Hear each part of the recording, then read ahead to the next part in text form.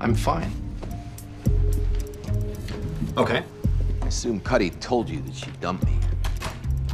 She did. And that I'm back on Vicodin. She told me you had taken a Vicodin. And then I took a lot more. And so on. But you're fine. Well, I'm not fine as in fine, but I'm fine as in you don't have to worry about me. Because you cleared out your bank account, checked into a hotel, and started back on Vicodin. Because I'm going to be fine as in fine very soon. Until that happens, are you sure Vicodin is this? My leg hurts. You've been able to handle the pain. It's gotten worse. Not physically worse. Worse is worse. Pain doesn't discriminate, neither do the pills.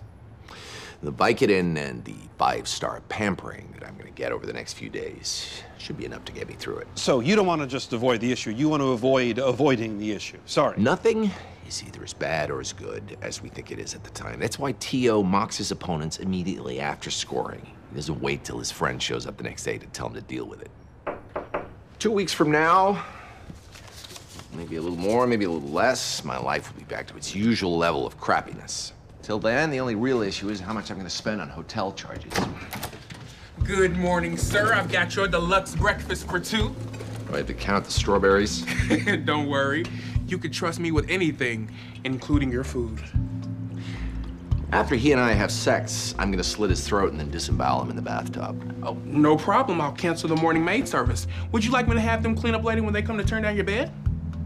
Why didn't I meet you 6 months ago? Thank you very much. And if there's anything else I can do to make your stay here more enjoyable, just ring the concierge and ask for Carnell. Eat fast. We're expecting company. Okay. This might not be such a bad idea. What do you think he meant by anything?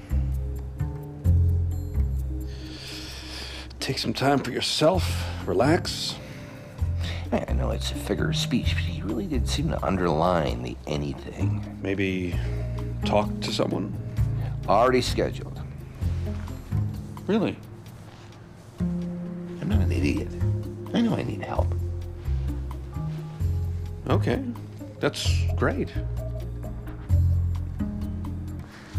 I meant like a counselor. I know. But you meant a hooker. Yeah. Baby steps. You knew he was an addict before you got involved. Didn't end the relationship. You knew he was an ass. I didn't end it You because... told him you did not want him to change. And I was wrong. You don't know that. You thought you were gonna die. Do you really think that was the right time to make this kind of decision? No. But I've thought about it. A lot. And I haven't changed my mind.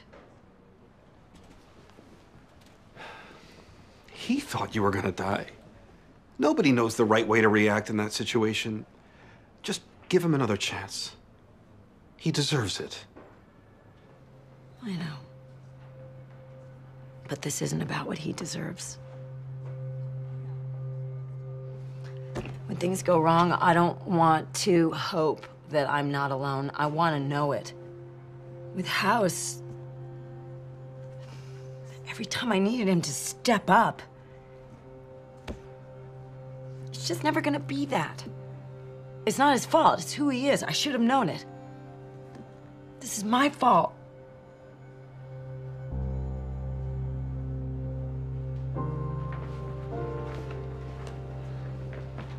Well, he's back on Vicodin, so you might want to keep an eye on his new patient.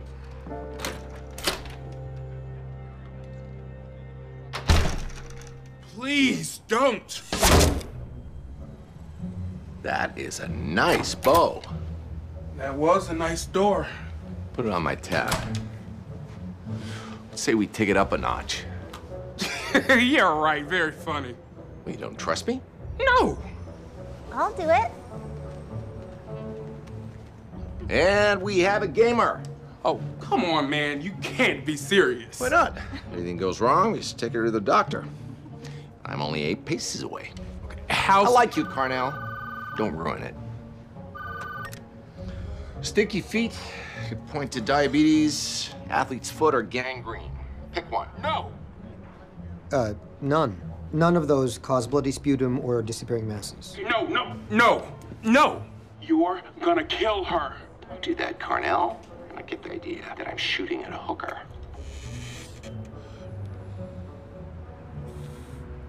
Fungal infection cause ulceration between the toes.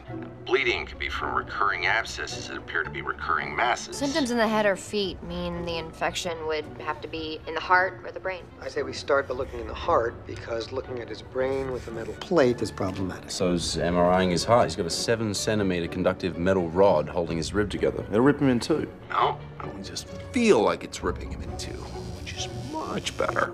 We could minimize the damage by injecting ice water into his abdominal cavity. No. Please, no.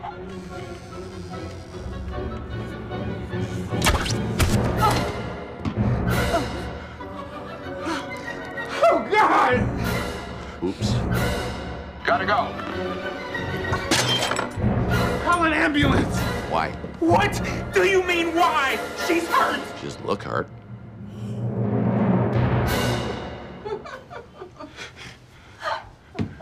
No, you didn't. Yes, we did. Oh.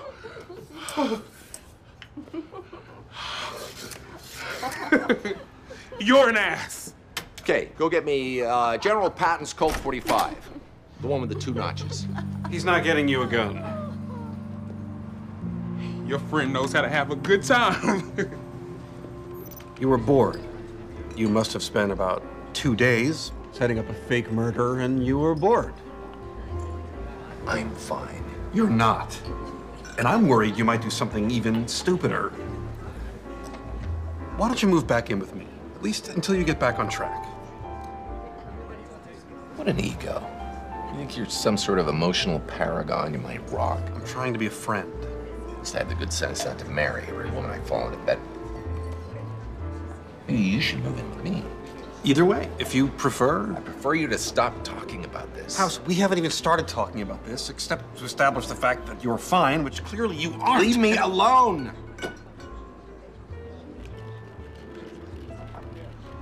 No. We are gonna talk about this, and we're gonna deal with this.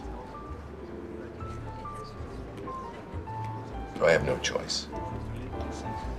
Fine. Unless, yes, I do. I do have legs. Guess you didn't factor those into your brilliant plan.